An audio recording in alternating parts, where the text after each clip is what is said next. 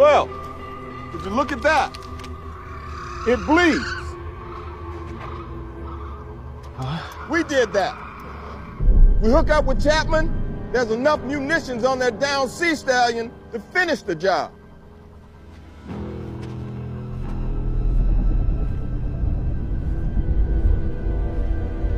Magnificent.